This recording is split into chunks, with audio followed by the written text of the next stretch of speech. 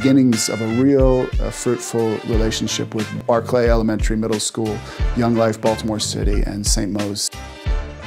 Adults and kids are getting connected. We're getting connected across ethnic lines. People are being exposed to the good news of Jesus. My name is Josh Goodman, and I'm the Area Director for Young Life in Baltimore City. We have an amazing partnership with St. Moses Church. We've just loved how God has used this building to really impact this community already.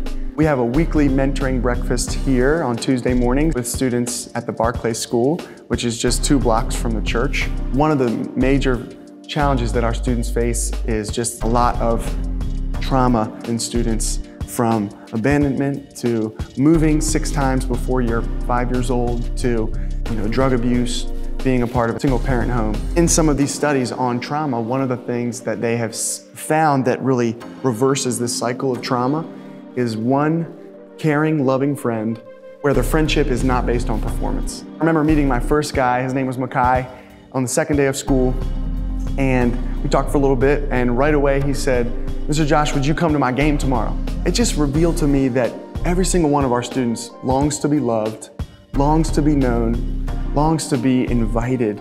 And we know that there's just no substitute for a faithful, loving friend. We've heard from numerous parents that kids look forward to Tuesdays with their mentor. When we purchased this building and began a capital campaign to renovate it, we called that campaign Plan to Stay. We want to be rooted in this community. We want to be part of this community. We want to pray for God's best for all of Baltimore, but doing what we can to bring the life of God and the goodness of God and to share resources as we can in this cluster of neighborhoods right here in the heart of Baltimore City. Ian and I have about a combined 40 years of attending BCC.